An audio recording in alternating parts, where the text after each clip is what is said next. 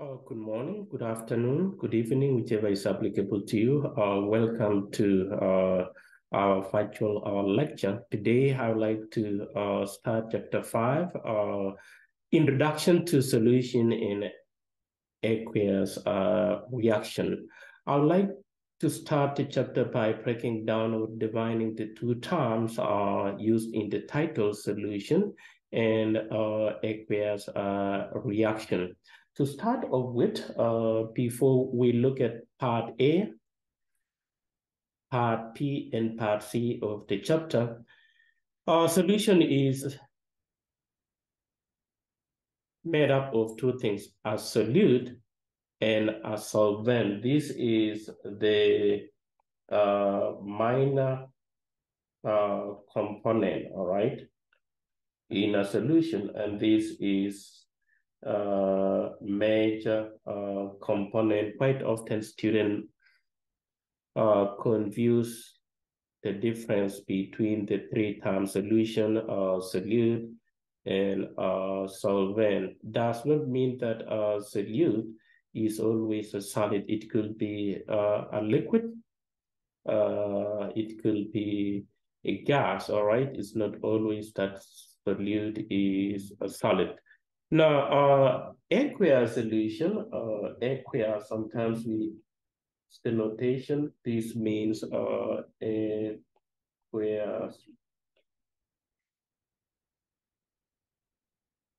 reaction. It's a reaction where it takes place, a reaction which takes place in H2O. That means all the reagents are dissolved in liquid H2O, aqueous reaction. As a matter of fact, most of the chemical reaction you will encounter in chem courses will take place in aqueous phase, or where liquid H2O is used as solvent. So this chapter is broken into three parts. This is the chapter outline. Please take note of how the chapter has been broken down. If you are making your own notes, there is part A, which will cover 5.1 through 5.4, part B, 5.6, 5.5, and part C, the last section of this chapter, start from 5.7 to 5.9, 5.9. Let's start off with what is molecular gastronomy. The chapter starts with the molecular gastronomy and spherification or spherified theory. You know, it just has to do with cooking. Molecular gastronomy is a way of preparing foods, it involves chemistry. You can read that in the text, and a common reaction in this gastronomy is precipitation reaction. When we say precipitation reaction, it's a reaction where when you mix two reagents, a solid is formed. A solid is formed.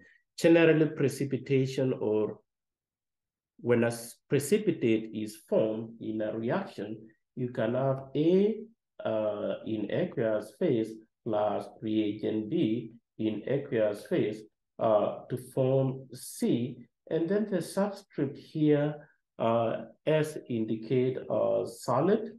If a solid rain, this is a solid phase, we call this precipitate. Okay? A solid is being formed. We call that precipitate, and the process of formation of a solid from two liquid reagent is called precipitation. So here, in homogeneous reaction, the solid is called a precipitate. You will see some abbreviated PPT for precipitate reaction. So chef or whoever prepared the food, sometimes they use common reaction called precipitation. When they mix two aqueous solution, a solid is formed. We call that a precipitate. Spherification is just to encapsulate the liquid part. Okay. Now, just 5.2, this is the most significant what I want you to make your own notes. Solution concentration. I defined earlier on what a solution is made up of. It's made up of a solute and a solvent. A solution is a homogeneous mixture. We looked at homogeneous, heterogeneous mixture a while back. But the solution is an homogeneous mixture of two or more substances, and I've broken down the solvent solution equals to solvent plus solute, solvent plus solute. Now, this could be more than two. It's not always that we have two, but the major one here, major component in a solution is called the solvent. The rest could be solute. You could have four components making up a solution, such as air in the room right now. Is an homogeneous mixture of more than two gases. Solution can be in gaseous state, it can be in solid state, it can be in liquid state, such as salt water, such as alloy, probably maybe brass, you may be familiar with that for solid solution. This means the solvent is in solid state, the solute is in solid state. For gaseous solution, that means the solvent and the solute are both in gaseous state, or it could be in liquid state. Alcohol plus H2O, for example, will make up a solution. We call that liquid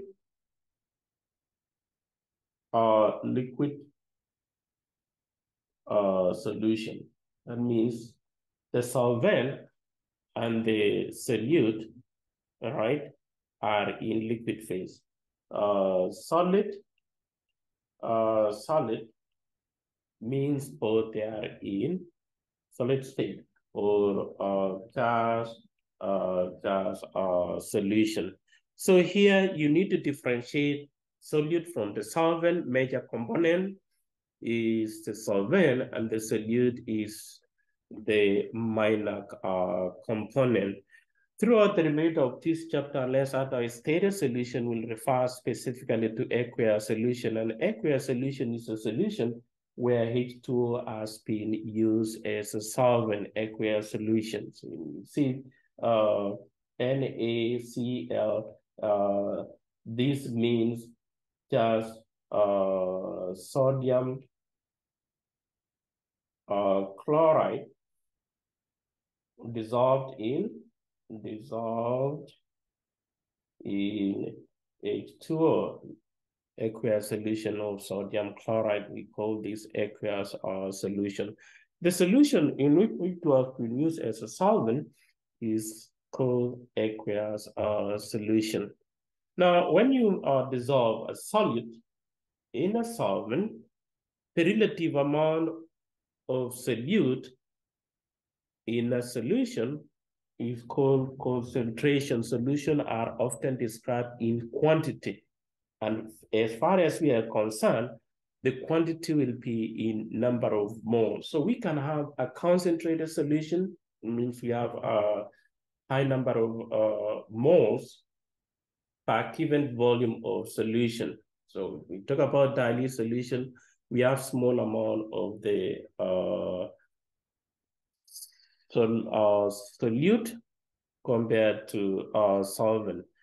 Concentrated solution, on the other hand, have high number of moles of or amount of solute in a solution. So you can look at this diagram and based on the illustration, this is a concentrated solution compared to solution B or solution in LMF plus number 2. This is dilute using the spheres as the number of or amount of this solute in solution or in solvent. So relative amount in a solution determine whether the solution is dilute or it is concentrated. This is another demonstration on concentrated versus dilute. Look at the solution, which is concentrated. We have high number of moles of what? High number of moles of the solute compared to dilute. We can, because of the solution, which are mixtures, the composition can vary from one another depending on what you have. It can be concentrated, it can be dilute. We quantify the amount of solute relative to the amount of solvent. We call it concentration of solution, which chemists use the word molarity.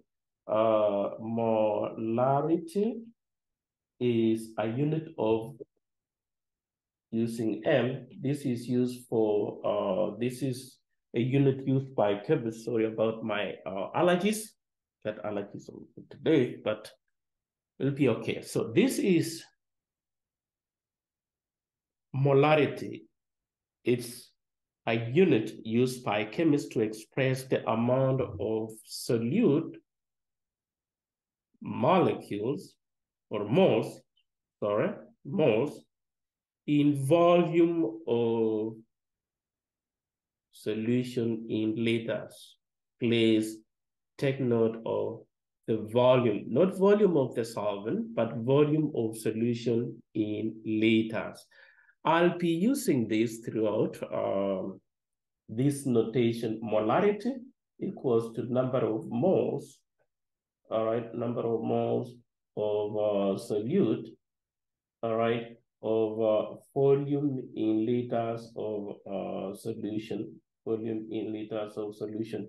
It's important to note that the volume of solution, should be in liters. And remember, 1 liter equals to 1,000 ml. You may need this down the line to convert the volume in ml to liters. 1 liter equals to 1,000 ml. Let's look at this equation. You can generate two more equations. Let's call this equation 1. I can call this equation 1. Here, equation 2 is, if I rearrange that number of moles we can use of solute, all right, is given by molarity times volume in liters. Let's call this equation 2, so that if you are asked to find the number of moles of solute, you just have to multiply the volume in liters by the molarity. Volume times molarity gives you number of moles.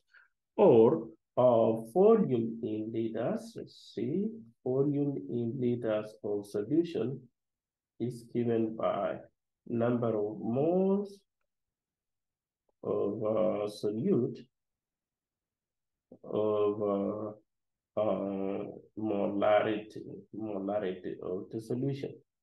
You'll have to rearrange this equation to determine what you are looking for. So I've rearranged the equation here to find the number of moles of the solute or number of moles of solution. Just give you 3 equations you can generate. This is equation 1, equation 2, equation 3 from the molarity equation. We look at a couple of examples on how to find the molarity or how the question can be asked on concentration of solution, concentration of the solution. All right, why do we have to learn about the concentration or molarity? It's because it affects the rate of reaction. It influences the reaction in what? In aqueous solution. You can think of, concentrated solution will proceed faster than, a reaction with concentrated reagent will proceed faster than a reaction with dilute solution. It can affect the rate of reaction. In the lab, you will prepare at some point, you will prepare a solution of specific concentration. And what you need to understand is that you will have to know the exact volume of your solution using the equation, the molarity. And then, of course, there is no way you can count the number of moles and say 1, 2, 3, or whichever moles you need to dissolve in a specific volume of solution to get yourself the molarity. For example, here, let's see. If you are asked to prepare 1 liter of 1 molar NaCl solution, how are you going to proceed using this equation here? Okay, you need to know the number of moles of sodium chloride and then the volume of solution, which will be 1 liter in this case, 1 liter. This is the molar mass of sodium chloride. Why do we need that? It's because there is a standalone equation I need you to remember, which we learned earlier on, that number of moles, which is a standalone equation. It has nothing to do with the molarity. It is given in mass, in grams of solute. This is solute of molar mass. Sometimes you may be given this molar mass here, such as 58.444 sodium chloride. If you are not given, I'll recommend that use periodic table. You need to use the periodic table, okay? You're gonna use the periodic table, all right? For example, to get 58.44 grams atomic mass of sodium plus atomic mass of chlorine give you that, but if you are to use the periodic table. So with this, you can rearrange, therefore, mass in grams. Mass, you need to mass in grams of NaCl for this example is given by, if you rearrange that, it will be the number of moles of NaCl times the molar mass of what? Molar mass of NaCl. This will give you the mass you will need to do what? To mass out so that you transfer. You see this, you need to weigh out and then dissolve, which means this is the amount of for 1 mole. So at the outset, if you know the number of moles of any solid you need to dissolve in a specific volume of solution, to get a specific amount or concentration of solution, you use this equation. I call this equation 4, or maybe I can just circle this. Please remember that it is different. I will not even have that. It is different from equation 2 here. Here we have molarity and volume. So you have to see which information you are given. This one is used in determining the amount of solute you need to dissolve in a specific volume of solution to get the molarity or concentration of the solution. So we can use molarity in calculation to find either volume or number of moles. We can derive a conversion factor to either find the mass or volume of solution. These are just numbers you need to remember, okay? Once you know the equation I just highlighted, you can move from moles to mass, or mass to moles, mass to moles. This is an example of using the molarity equation for an aqueous solution. So if you see aqueous solution means liquid water is used to dissolve glucose. This is the chemical formula. And there is a reason why we are given this, so that you determine the molar mass of glucose. The molarity of 2.00 liters, and again, here 3 significant figures. See, you are given 3 significant figures. Why not 2.0? That contains 50 grams of glucose. If you are not given the formula for the solute, you may be given the name. Like, for example, if you suppose you are given only glucose, do you know the chemical formula for glucose. You need to find out that. Maybe down the line, you may be given another compound. It's assumed that you have learned, the chemical formulas and the chemical names from chapter 3, molecular compounds and ionic compounds and organic compounds. So this is glucose with 6 carbons, 12 hydrogen, and 6 oxygen. We can find molar mass for that. This is the mass. We will need this to find the number of moles. We know the volume. The volume of this solution that will contain 0.2503 significant figures moles.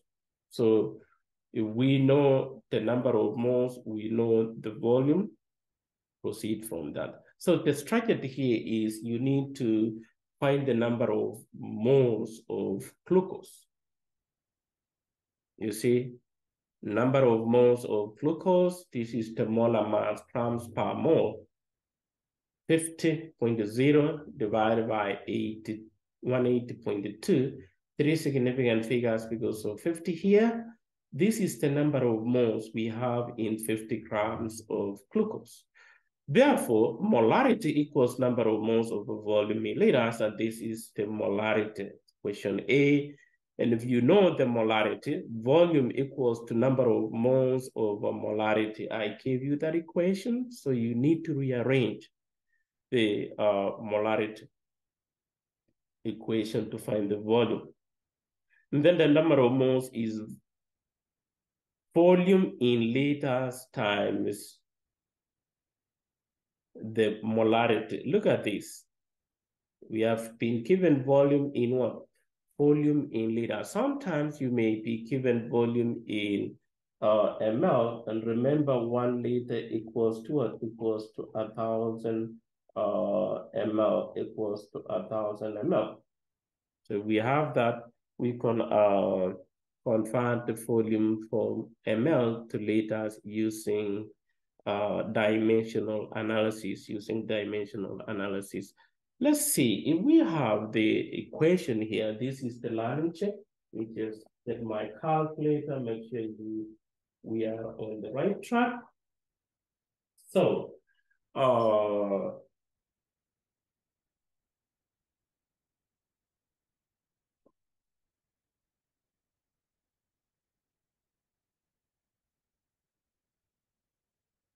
how many grams of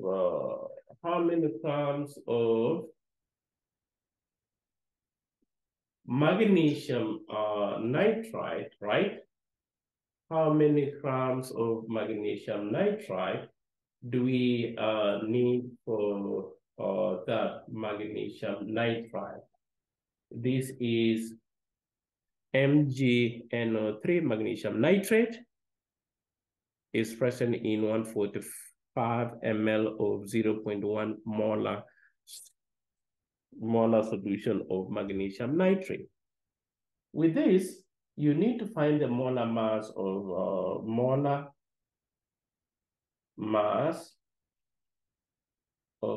MgNO3. If you are not given, use the periodic table. It's 148.3 grams per mole. This is the molar mass of this compound. It's an ionic compound. Using the atomic, periodic table, molar mass or atomic mass of magnesium, 2 nitrogens and 6 oxygens. You add up everything, use the molar mass for that. So what is the mass?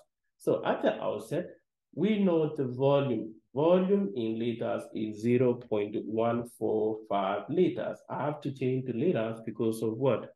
The molarity equation. And then we know molarity is 0.150 molar.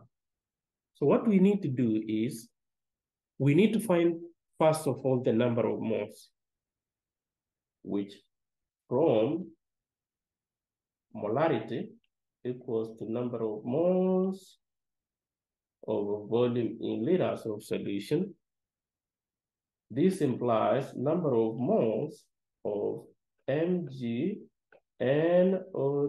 there's a subscript here too, is given by the molarity times volume in liters of solution, which is equals to 0.145 liters. I had to change that to liters because of the equation here, molarity. You see this? Molarity equals number of moles, and maybe we shall be specific here. And 0.32. Okay, so I change this 0.145 times molarity is 0.150 moles per liter. By the way, M is the same as moles per liter. It's the same thing. That's why I'm changing here to moles per liter. For easy cancellation, look at the liter and liter will go away. We remain with the number of moles. We remain with the number of moles. I have that this will be 0.02175 moles of magnesium nitrate, MgNO3 with the 2 there. This is the number of moles. That does not answer the question. We use this equation, mass or number of moles. Look at this, number of moles of MgNO3 subscript there, given by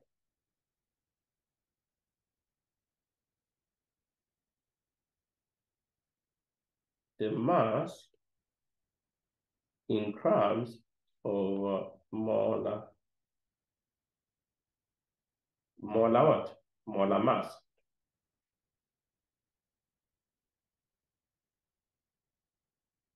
See, which means mass is given by number of moles times molar mass. Let me abbreviate that to mm. You see, molar mass. I know the number of moles from this calculation previously here. We know the number of moles, and we know the molar mass of this. I just calculated that. That is 148.43. So that when we plug in here now, it's going to be 0.02175 moles times molar mass is 148.3 grams per mole. So that unit cancellation, mole and mole will go away, and you remain with 3.23 grams of Mg NO3 like that. 2, subscript 2. That is the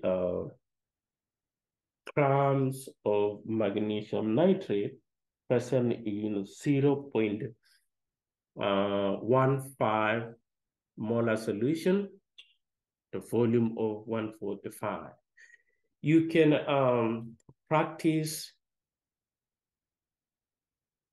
with problem number 21, 23, 27, 29, 31, and 33 on page 206. Just like I said before, math is something you need to practice. So practice with this problem and you will be okay in the exam, in quizzes, and even the Alex problem. All right. So this is just example on molarity. There is another equation we use to determine the molarity of solution. We call it dilution law. All right. Dilution law or equation, and it is of this type: M1 V1 equals to M2 V2. Or on the PowerPoint slide here, it is written MC for concentrated. All right, this is MZ, MZ Vz equals to M dilute and volume dilute. This is D, by the way, subscript D. This is subscript D. So this is a concentrated, dilute. It means the same thing, or you can use M1, V1, M2, V2, whichever way is applicable to you. If you're using ml, it's just going to be millimoles. You don't need to change the volume to liters. So long as you maintain liters is the same thing. So long as you say ml, is going to be the same thing. Out of the four identities, you see 1, 2, 3, and 4. If you are given 3, you should be able to calculate the fourth one. For example, let's say molarity 1 should be M2 of V2 of V1. This is equation 1. M2 equals to M1 V1 over V2. Equation 2, or V1 equals to M2 V2 over M1. Equation 3, lastly, equation 2, M1 V1 over M2. So these are the four equations you can generate from the main equation M1, or you can use MCVC for concentrated. I like to use M1 V1. So you have to use critical thinking to figure it out which one is your M1. For example, if the volume is increased from 35 to 50, that means you are starting with 35, which is your V1, and 50 is your V2. Or what is the final volume? That means V2 is what you are looking for. If you are starting with here, you have to assign, you have to write down, tag the M1, M2, V1, V2 on the numbers on the problem, and use critical thinking so that you know which one is your M1, V1. With practice, you'll get to know. This equation is used wherever you want to bring a concentrated solution to a less concentrated solution, which you may need in your lab, all right? This is what happened behind the scene in the prep room, in the lab. Concentrated HCl, we use that as M1. We want to make 0.1 molar HCl, that will be M2. Figure it out with what's the volume of the concentrated, which is V1, and the final volume V2 for the dilute solution.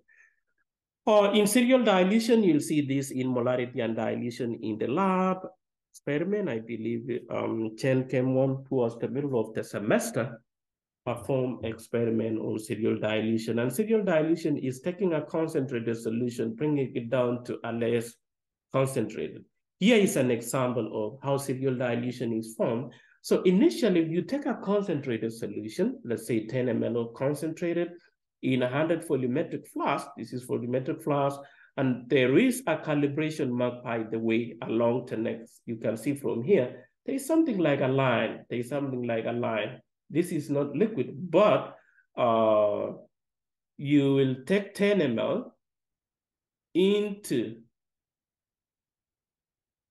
10 ml volumetric flask with a calibration mark along the neck, so that you dilute with deionized water without overshooting.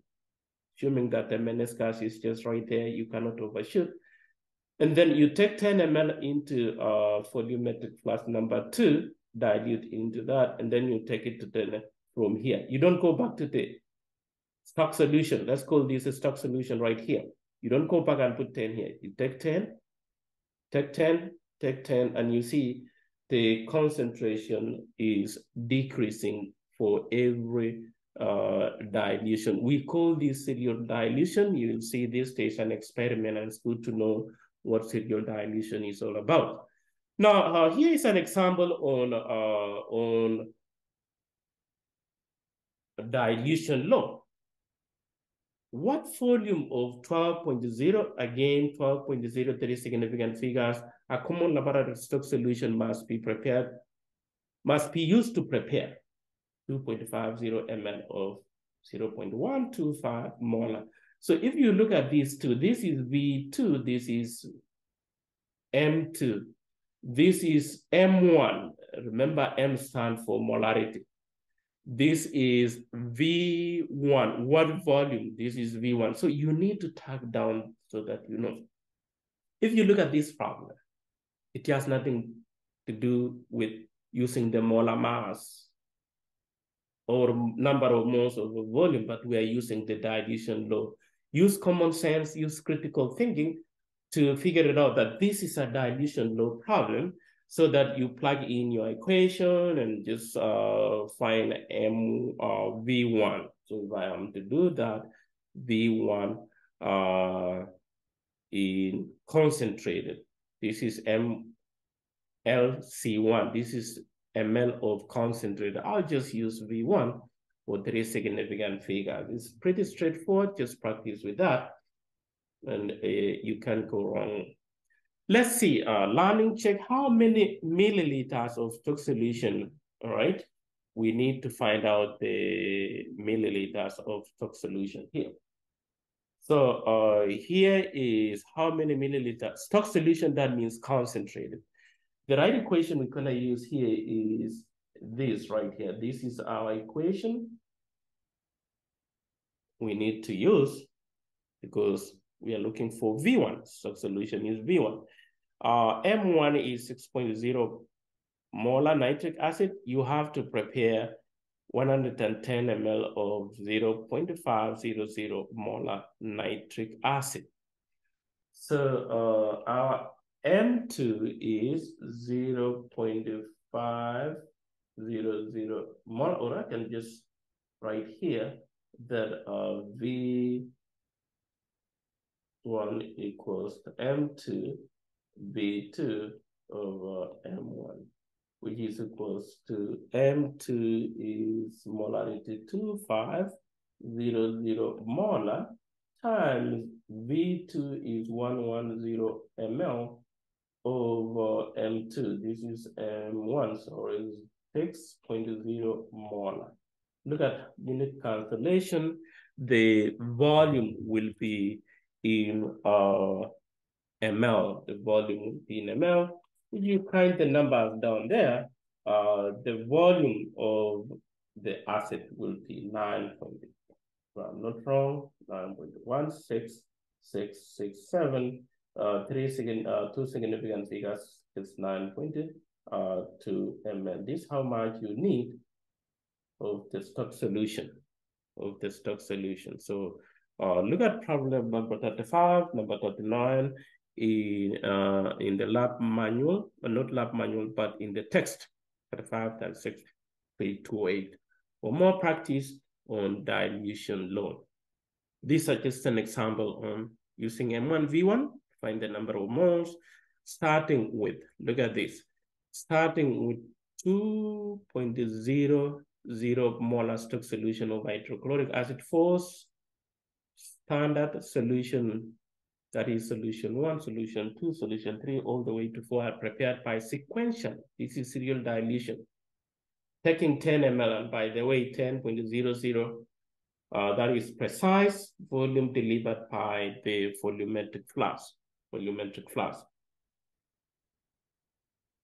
All right. In H250 volumetric flask, this is pipette, volumetric pipette. This is volumetric flask. Determine A, concentration of the full solution, B, the number of moles. So we will use dilute, determine the concentration of all 4. That means you are diluting a concentrated M2. This is dilute, is M1 V1 over 2. To get the number of moles, we use the total volume in either in liters or in ml. It's the same thing. You can use ml, you can use liters to get that. And this is how it look like for the molarity for solution 1, solution 2, solution 3. Remember, we are taking 10 ml, so this will change sequentially.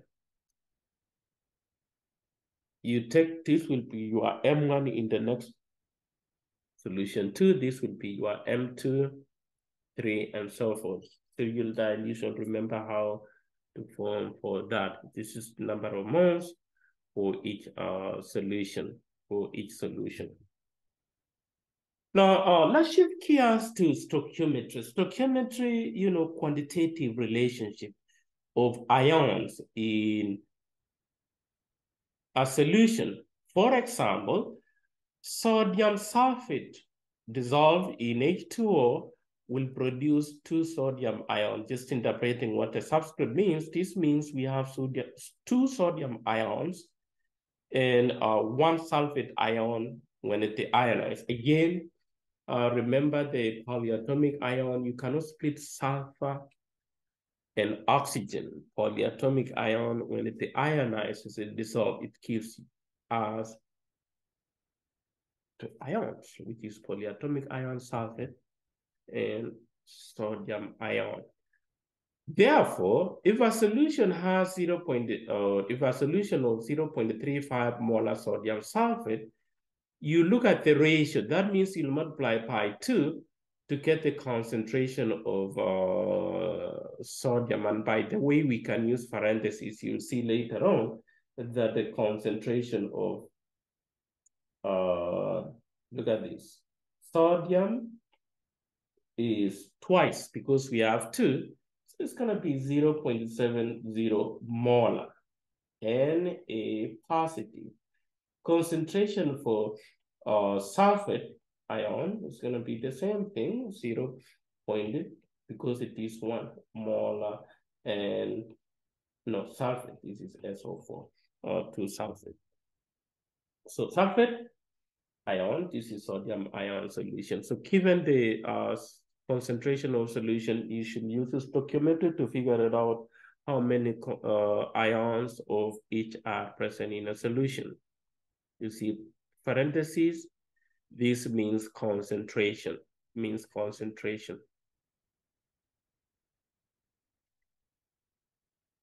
So we can use bracket. Here is an example on solution stoichiometry. The chloride ion using square bracket notation express the concentration of chloride ion in. So if I look at this, it will be 3 times the concentration of the solution. For chloride, it will be 3.06 multiplied by 3 because we have 3 chlorines. For nitrate here, nitrate ion NO3, if this is the concentration, you multiply by 3 here, so it's going to be 0.902,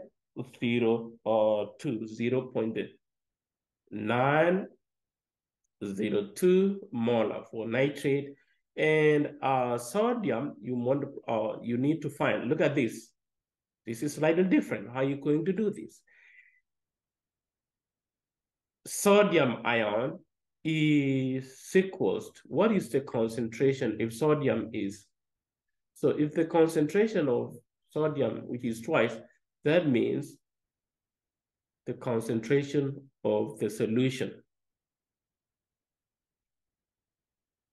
will be half whatever we have here, okay, which is 0.62, 0.62. That's how you determine the concentration of ion. This is A, it's B, and that's C. And by the way, there is a 0 here for 3 significant figures, You can look at more problem end of chapter, all right, to find the concentration end of chapter. Problem number 26 on page 206, there's a problem on solution stoichiometry. But before we proceed, let's see the learning check problem on solution stoichiometry. What is the molarity of nitrate? We are looking at the nitrate. So A, because we have 1-to-1 ratio here, I'll say concentration of nitrate ion in this case is 0.225 molar. 0.22, all right, 0.225 molar. For concentration of nitrate in 0.225 molar, all right, magnesium nitrate, you will have to multiply by 2 the concentration of the solution. Okay. So for B, this will be concentration of nitrate, and 3 negative will be 0.225 times 2, because we have 2. This will be 0.90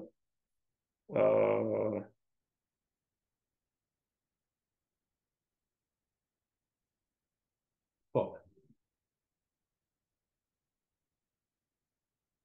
You multiply by 2 that. What is the value for that? I have my calculator. This is point what? 0.225 times 2.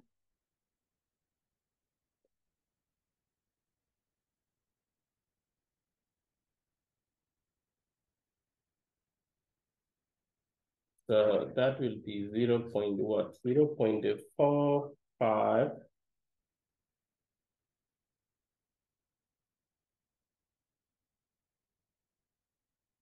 This is 0.45. 50 more. C, the nitrate ion, 0. What? 0.225 times T should be 3, by the way. The T should be 3. Please change that to 3. So we will multiply that by 3, 0.675. The aluminum here should be 3. Please take note of that. Aluminum nitrate. So here are the, this is molarity, solution stoichiometry. Look at problem number 26. Problem number 26. Solution stoichiometry 5.3. In aqueous reaction, we can use the volume concentration of the reactant and product to calculate the amount in moles. We can use that. And the balanced equation, we then use a stoichiometric coefficient. What do we mean by stoichiometric coefficient? These are the coefficient in the balanced equation to convert from reactant to number of moles of the product. It's just a simple roadmap moving. We are comparing the number of moles of the reagent with the number of moles of the product based on what you are given in solution, volume of reagent A, that will produce, using the moles of B, volume stoichiometry. We can use that to determine the volume or the number of moles of the product. It's just a simple roadmap. Please learn how to use molar mass of substance A to get moles of substance B, each depending on where you're going, to move from molarity to mass of A, look at the green, or mass of A to molarity of B, and vice versa. Solution stoichiometry. Let's see, how many grams of sodium hydroxide, again, NaO4 grams are needed to neutralize 20.0 molar, no, 20.0 ml of 0.150 molar. This should be molar sulfuric acid. Remember, we talk about the coefficient, stoichiometric coefficient. We learned earlier on how to balance the equation. You should be able to balance the equation. So what you need to do here is, first of all, you need to balance the equation. Complete neutralization, that means NaOH hydroxide aqueous plus, all right, sulfuric acid H2SO4. And in acid-base neutralization, a salt is formed, sodium sulfate SO4 plus liquid H2O, acid-base neutralization. This is not balance. We need to balance the equation. Look at the product side. We have what? 2 sodium. We have 1 sodium. So the coefficient we need, let's start with this 2 there. We need a 1 there and a 1 there. We say it under 2 here. We need a 2 there. So that 4 hydrogens on the product side, 4 hydrogen on the reactant side.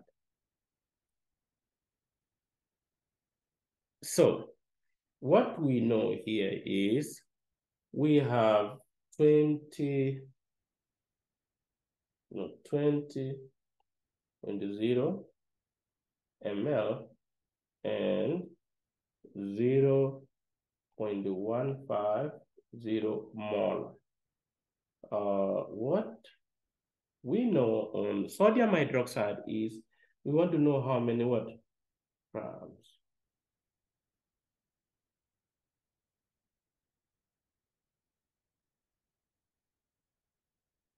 For complete neutralization.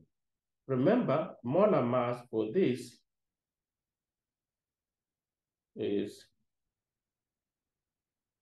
you can use the periodic table, 997 grams per mole. In order to find the number of moles, we start with what we know. So, volume of sulfuric acid, change that to liters, it will be 0. This is how you set it up. Solution.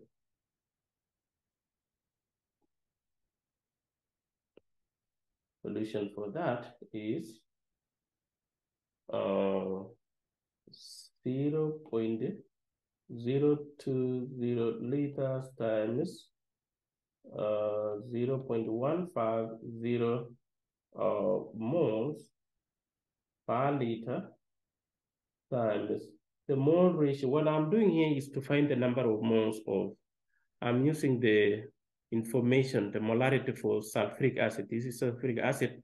And the volume here, this setup right here gives me the number of moles of sulfuric acid, which I need to use the mole ratio to find out the moles of what? Sodium hydroxide. So from the balanced equation, you'll see that, or you take note that for every 2 moles of NaOH consumed, all right, 1 mole of sulfuric acid, SO4, is consumed. The mole ratio is 1:1.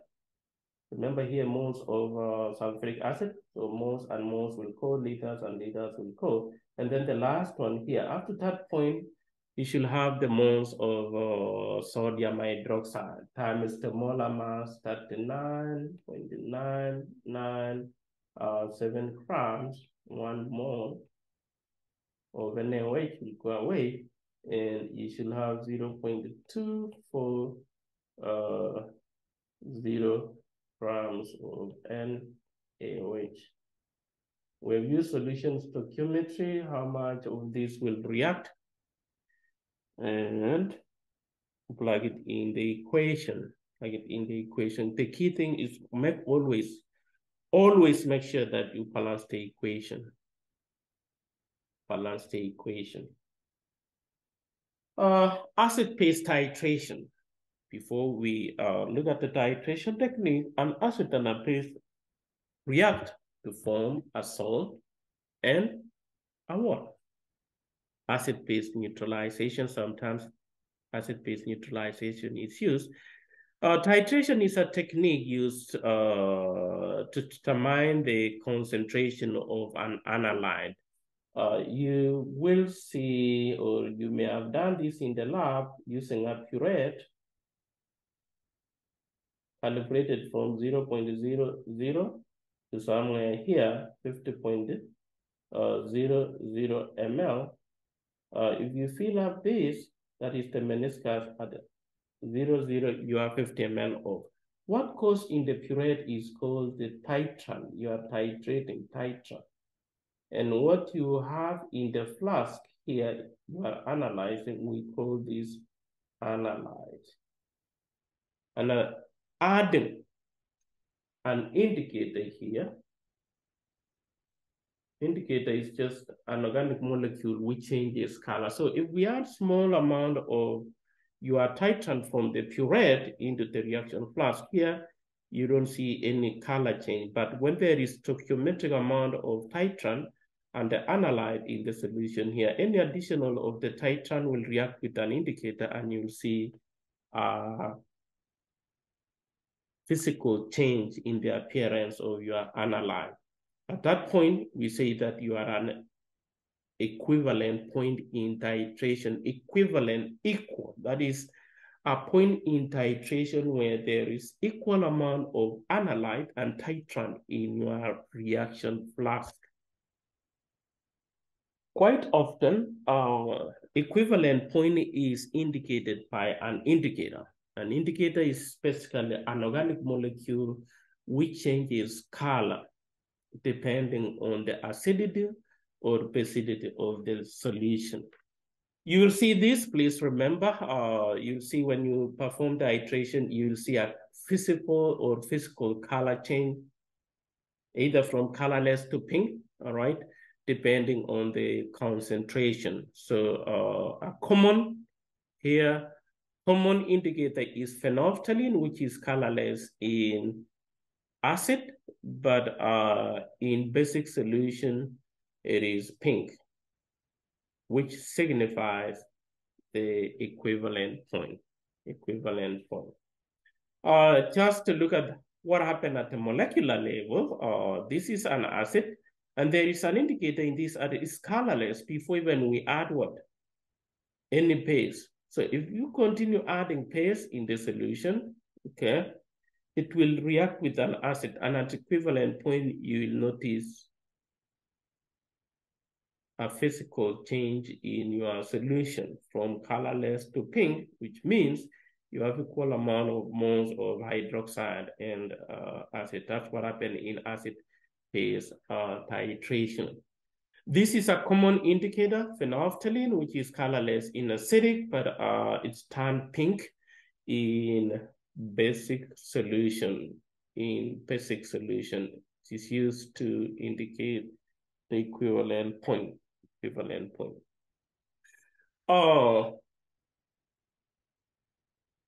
A conceptual question 5.9 is in the text. A 10.0 ml sample of 0.20 molar hydropromide solution is titrated with 0.10 molar sodium hydroxide. What volume of NaOH is required to reach the equivalent point, This is titration. You need to write the balanced equation. Okay, let's see how you will proceed with this. I know you may have figured out the answer already, but let's see. APR is titrated with NaOH. This is an acid, and this is a base. NaPr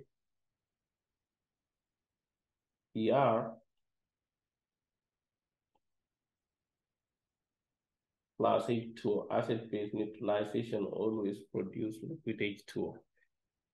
The equation is 1 to 1 to 1 to 1. When the mole ratio is 1 to 1 to 1, you can use M1V1 so that here for HPR, M1 is 0.20 molar. V1 is 10.0 ml. What volume? So V2 is question mark, M2 is 0.10 molar. Remember M1, V1 equals to M2, V2. So if we are looking, this applies for 1:1:1 ratio. If not, then you have to find the number of moles related to that, and then you factor in the coefficient in the balanced equation. But for now, we're just gonna find V2 equals M1 V1 over M2, which is equals to what? This is equals to M1 is 0.20 molar times V1 is 10.0 ml over M2 is 0.10 molar, which should give you 20.0 ml. So this is the titration, and remember I had to balance the equation. They will not tell you that balance the equation, but remember to do it. Balance the equation and proceed with the calculation. Look at problem number 65 on page 208. It's a good practice on solution stoichiometry. Well, this is just a roadmap on, how you can navigate titration problems. You can move from volume to molarity using the mole ratio. All right, use the coefficient in the balanced equation moles of the solute to find the concentration of your analyte. Find concentration of your analyte. All right, I explained that what equivalent point is. The titration, another problem. This is a good practice. The titration of 15.0 molar HBr solution of unknown concentration requires 18.44 ml of 0.100 molar sodium potassium hydroxide solution to reach equivalent point. That is for complete neutralization. What is the concentration of the unknown HBr? So if you are doing HBr, aqueous plus KOH, that is potassium hydroxide, this will form a salt, potassium bromide, plus liquid H2O. That is liquid H2O, liquid H2O. So how do we calculate this? Is the equation balanced? Yes, the equation is 1:1:1:1. Mole ratio is 1:1. So you can use this M1 V1 equals M2 V2. Let's take the condition for hydrogen bromide to be M1, which is what we are looking. What is the concentration of the unknown HBr? Concentration means M1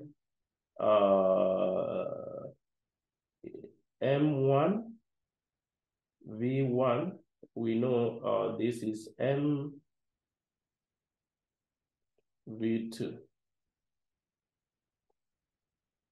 For potassium hydroxide, 0.100 molar, and this is 18.44 ml.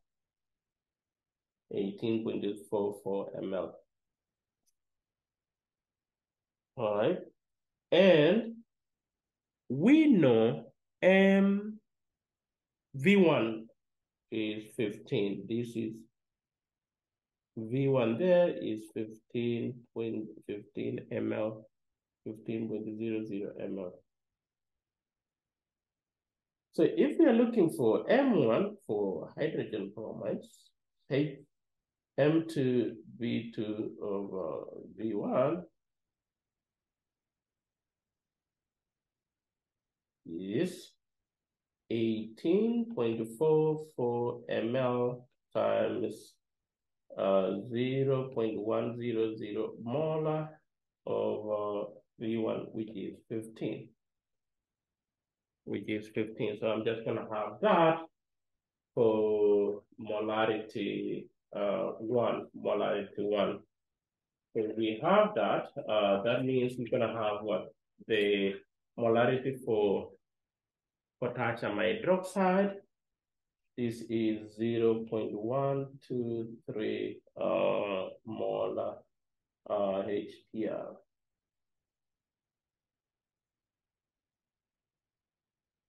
Just rearranging that.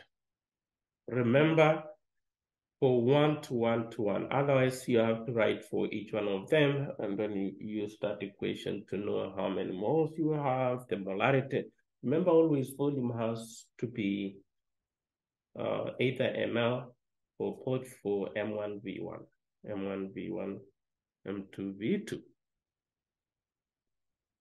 M2V2. All right.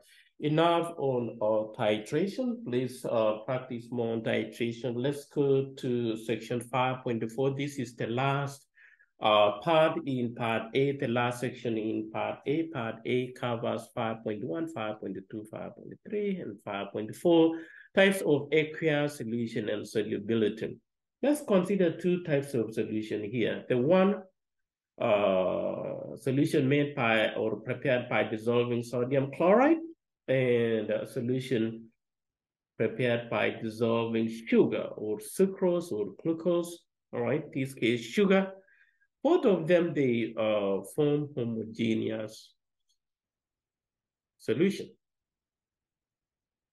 But those are two types of solution. We'll see what happened at the molecular level.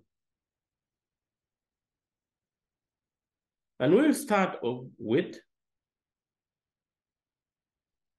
at the molecular level, we need to understand, first of all, the molecular structure of the solvent. Solvent in this case for both of them is H2O, which is the solvent. So there are two types of forces. There is solute-solute force, and then there is the solvent-solvent force. That means there is force of attraction between solute molecules or particles, and then the solvent. So for solution to form, the force of attraction between solute and solvent should be so strong compared to solute-solute and solvent-solvent force of attraction. The solute-solvent force of interaction should override the force of attraction between the solute particles and solvent molecule.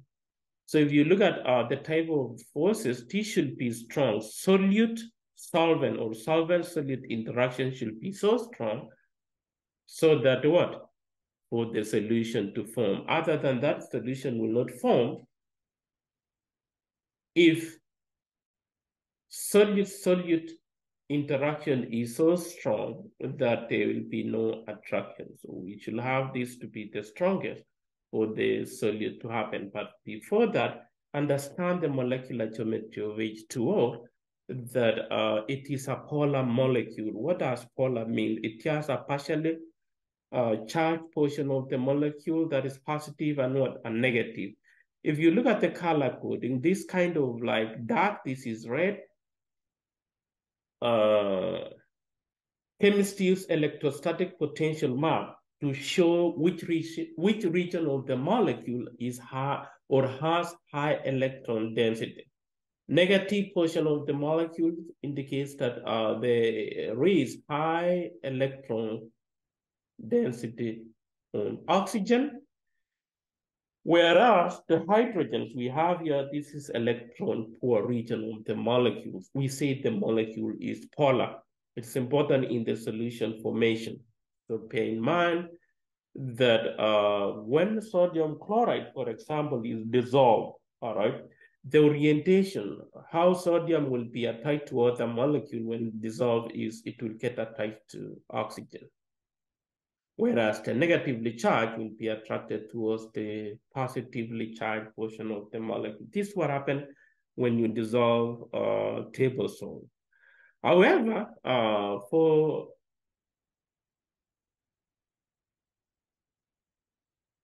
molecular compounds, which we will look at briefly, is slightly different from what we just looked at. This is what happens when sodium chloride is dissolved, or generally ionic compounds. Remember, ionic compound are solid, or a compound formed when a metal reacts with a non-metal. Ionic compound, and generally ionic compounds which are soluble. This what happens. The water molecules surround the cation, positively charged, and water molecules surround, but the orientation is different. You see negative portion of the molecules surround that, negative surround in the same way. It's important to know that the process by which solvent particles surround the solid particles, we call it solvation. Solvation is a process by which solvent molecules surround what? Surround the solute particles. And then hydration, if you're using this hydration, if H2O is the solvent used to dissolve this solute, we talk about hydration. It's a process by which water molecule. In hydration, water molecules surround the solute particles. In solvation, solvent, we don't specify the solvent, we say solvation, but here, hydration is when using liquid H2O. Dissolving sugar, it doesn't produce ions, all right? It doesn't produce ions, they dissolve as molecules, which leads us to new terms here. You need to differentiate between the two, electrolyte and non-electrolyte. Electrolytes are ionic compounds which, when dissolved in H2O, they conduct electricity, they generate ions which are transferred from positive to negative, therefore conducting electricity. Now, an electrolyte, generally, they do not ionize, they do not form ions, they don't conduct electricity. You need to know that. And there are now strong electrolytes, weak electrolytes. You'll see that in a moment. So remember, when you form a solution, all right, some substances dissolve to form a solution which conduct electricity. They contain ions. We call those electrolytes, and we have strong, we have weak. Substances such as sugar or sucrose dissolve to form a solution with no ions. Therefore, they do not do what? They do not conduct electricity. You see, they do not conduct electricity, but for table salt, conduct electricity. Electrolytes, non-electrolytes. Now, these ionic compounds, this is how strong electrolytes behave when dissolved in H2O, non-electrolytes, all right? They do not conduct electricity. Acids, which are not ionic compounds, can also act as electrolytes. Except for acids, which ionizes, weak acid, strong acid, they also conduct electricity, but most molecular compounds here, they are non-metals, do not conduct electricity. We call those non-electrolytes.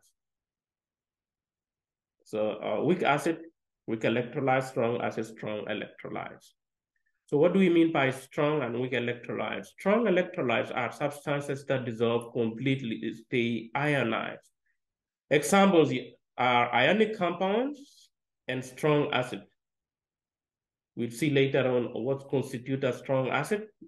Please hold on to that, or you can go ahead and just learn the strength of an acid.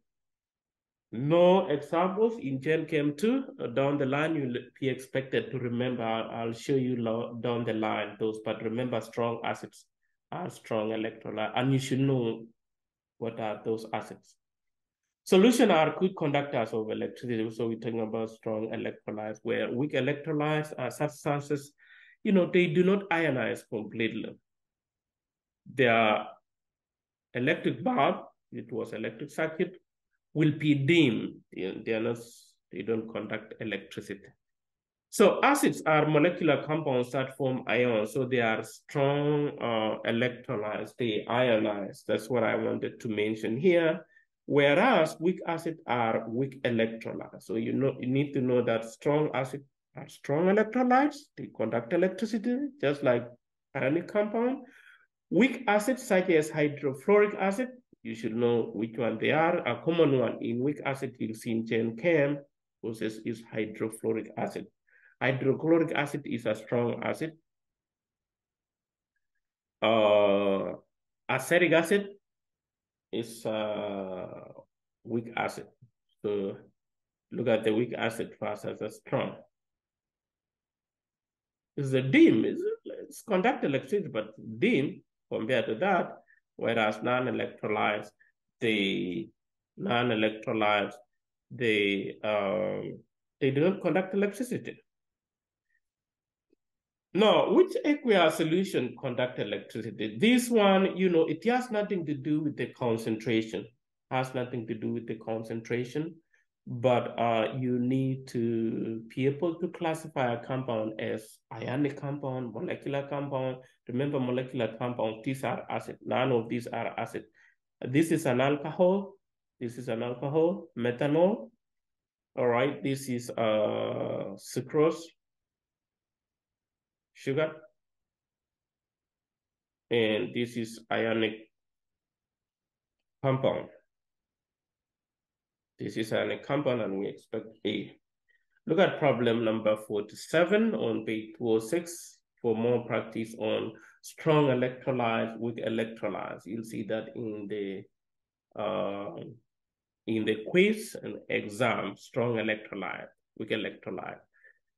Let's look at the solubility of ionic compounds. When an ionic compound dissolves in water, the resulting solution contains not the intercompound ionics, but some they dissolve.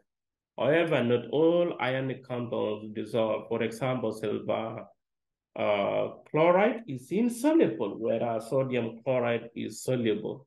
In general, a compound is time soluble if it dissolves in H2O, insoluble if it does not. Silver nitrate is soluble, whereas silver chloride is not. You see, this does not dissolve. Solubility. So how do you know which one will dissolve? You need to memorize, because that's where we are heading next. Is how do we figure it out that this compound is soluble, this compound is insoluble?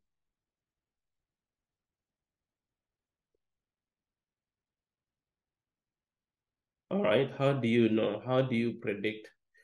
There are about 10 rules you need to learn on predicting whether a compound is soluble or insoluble. You have to learn, you have to memorize. It's just like learning the element on the periodic table. You have to learn, you have to memorize until you commit to your memory. Likewise, there are some guidelines on determining whether a compound is soluble or insoluble, which I want you to learn, all right?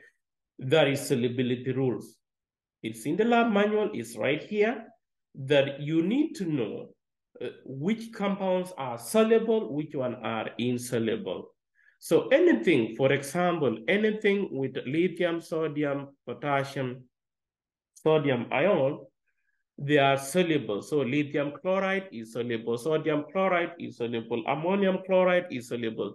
But for nitrate, none of it is exception. The exceptions come right here when you get to halogens and sulfate.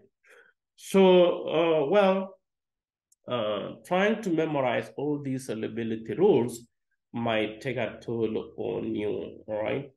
You see that? I will show you the shortest, the easiest way of figuring whether a compound is soluble or insoluble. Does not work all the time, but for most part, it works. Let's look at what is on the screen first. The presence of one of the following ions within a compound indicates that a compound is soluble with no exception. So it's an assumption that you have learned the rules here, the guidelines, and if you look at the nitrate here, NO3 substitutive, none, there's no exception. So all are soluble. So NO3, negative is the only ion which is soluble with no exception. It's in the compound. Look at problem 49, page 207, the solubility. Now, before I wrap up chapter 5, part A to be continued, this is what I want you, we will come back to this again